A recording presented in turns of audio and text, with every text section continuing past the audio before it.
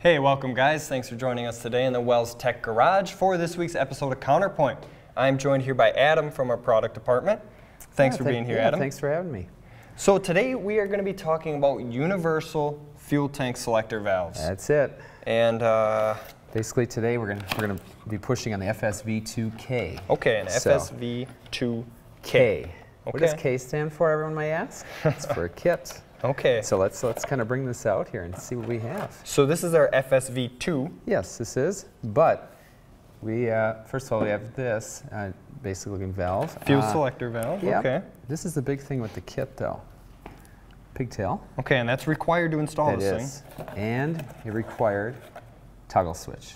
Required toggle switch. You know, the big thing here is this is a universal kit. Right. Okay. So, universal for Ford, Chevy. Yeah. Okay. Yeah. And from the what year ranges roughly? 70s into mid 90s. Okay. Ford ran that dual tank system to I think 95. All right. And 96, that's a good point. For those of you guys that don't know what a fuel tank selector valve is for, it's for those dual tank systems where you have a main tank and an auxiliary tank, and it needs to be able to switch between the two. That's what this valve is intended to do. Exactly. With some installation. Yes, because it is universal. It is universal. So guys, Adam's going to get the instruction sheet out here. This is the big thing here. This is universal.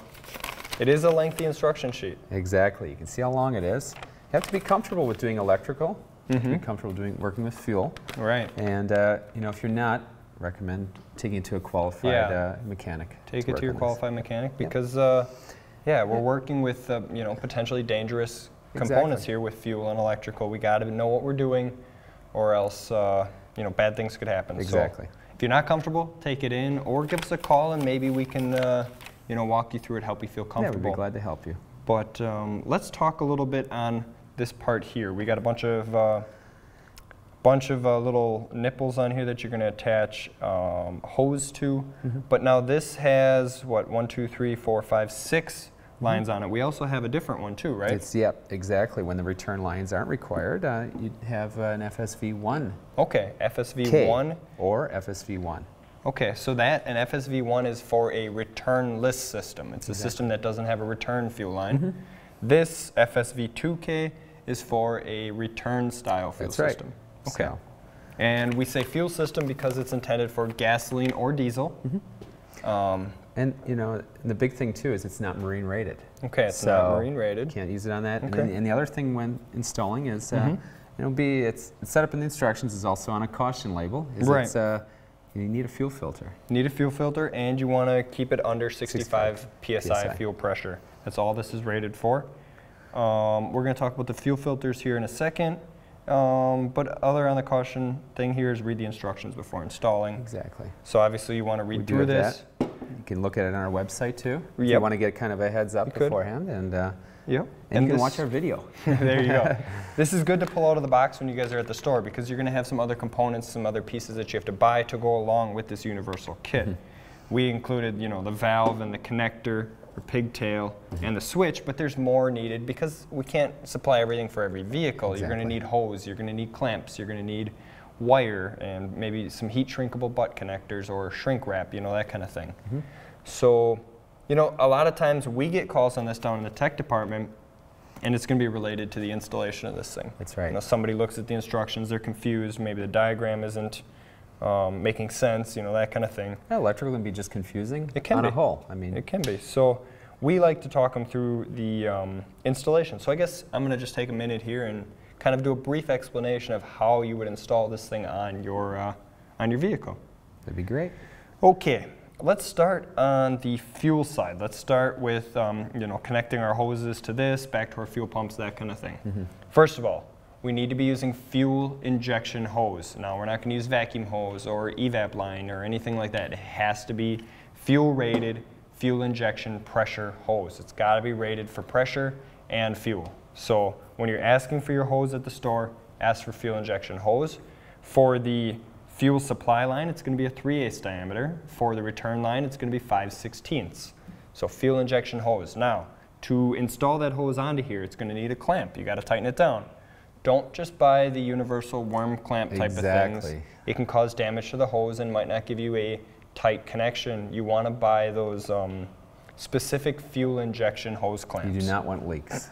Exactly, you don't want fuel leaking. No. Those clamps just give you a more secure connection, and they don't tear into the hose and create leaks. So fuel injection clamps, fuel injection hose. You're going to run your hoses off of this thing back to a universal fuel filter going to each pump. So each pump has to have its own fuel filter installed in line. Otherwise, you could void the warranty. And that's just, you know, common sense to keep all the dirt, debris, anything that might be in the pump or in the tank out of the new selector valve. Because, you know, you plug this thing up, it's not going to work. It's not going to work. So fuel filter, you can just buy a universal fuel filter, install it in line between the pump and the selector valve. Tighten all your clamps down, make sure you have no leaks, you know, just maybe add a small amount of fuel first, make sure you have no leaks, that kind of thing, before you go refilling the tank or anything like that. But remember guys, we're messing with fuel here, so again, if you don't feel comfortable with it, take it to a qualified technician. So that's the fuel lines connecting to this thing, and each one is called out in the diagram of where you would connect each hose to wherever it's going. So that's all called out in there. Now let's talk the electrical side of things, hooking the excuse me, hooking up the power, ground, you know, switching, that kind of thing. Now on our diagram, the switch, or excuse me, the connector is laid out, but it's a little confusing. You know, we have 5 black wires here. Yes. And you know, it can get confusing on what to hook up to what. So if you go out to our website, wellsve.com, type in FSV2K, and go under the miscellaneous tab, you can find this diagram here that has a direct layout of everything of what you have to do. So you can see your connector illustrated with each terminal labeled of what it's controlling. You look down a little further, you can see the valve there, the switching valve, and it's calling out this no hose connection. I think this is kind of interesting and just very good to bring up. This little hole right here that's really close to the connector isn't for anything. It's just part of the manufacturing process. So don't go connecting a hose to this. There's nothing that has to go on this small hose that's right next to the connector, also called out in that picture. And then if we look a little lower, you can see an actual image of the connector with each pin being labeled. And then a little note, this is not a solenoid, this is just a valve. And to run the servo motor, you have to reverse the polarity. So just keep that in mind, guys. That's the whole point of this wiring process, is to reverse polarity. So we plug the connector in. It's time to run our wires. Obviously, we got to run some wires back to our fuel pumps to turn those on. That's all called out in the diagram. Then we got to run some wires up to the front of the vehicle. So we're going to connect some 18 gauge or greater wiring to this. So 18, 16, 14, 12. Remember, as we decrease in gauge size, we're actually increasing in the wire size. You don't want to be using anything too small because it can't handle the load. So 18 gauge or greater wiring, heading back up to the front of the vehicle, and eventually taking us to our toggle switch. And the reason why we have to use this toggle switch is, again, it's universal. Your old switch that's in the dash isn't going to work. You have to install a new one, and this is where most of our questions come in, is installing this thing, because the diagram is a little bit confusing. So I went ahead and wired one up. I used some eyelets and some 18 gauge red and black wiring.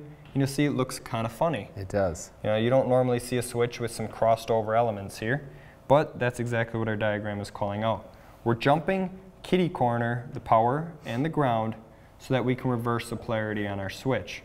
So you can see ground to the other side and then a wire coming out of it, and power over to the other side and a wire coming out of it. I used red and black to just signal power and ground.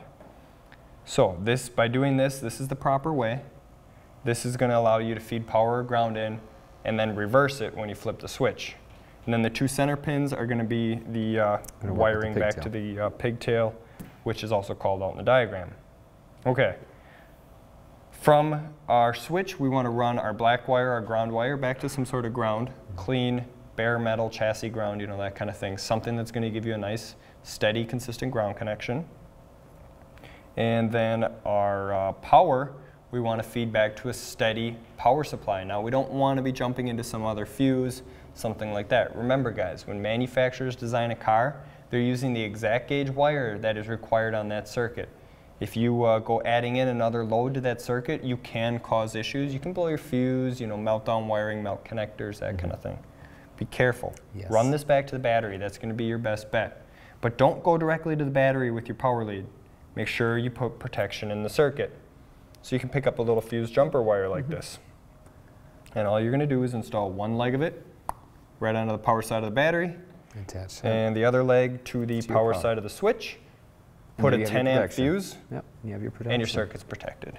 You know, if this thing were to short to ground, if you were to run into any sort of issues, your circuit's protected and it'll blow the fuse immediately. So once it's all said and done, you can flip your switch, should flip over your valve, and you should be able to run your main pump or your auxiliary pump and tank, no problem. One thing to note is if you leave this thing on the main tank, when you go shut the vehicle off, turn it back on the next morning, it's still going to be on the main tank. It doesn't reset, it doesn't go switching between tanks unless you, you know, switch the toggle. Exactly. So I think that's probably about it for the installation. Exactly. You know, you are going to need tools, you know, a wire stripper, screwdriver, you know, a drill to drill a hole in the dash, that kind of thing. So this is a lengthy process. And the knowledge to be safe and install it correctly. Yep, exactly. Safety is key. Yes. If you're not comfortable with it, don't do it. Take it into a shop, have a shop do it, because, you know, we're messing with fuel and electricity here, guys, so just be careful. That's right. Can't stress that enough. I think that is about it for today, guys. If you look below in the comments, I'm going to include just a quick little, let's call it a shopping list, so when you're at your parts store, you make sure you don't leave there without having all the parts that you need, because obviously we can only supply the necessary components from our end, but your vehicles are all going to be different, so you do need to pick up some other stuff. So I think that's about it for today. That's all I have. All right, well, thanks for being there, guys. We really appreciate it, and we'll see you guys again next time in the Wells Tech Garage.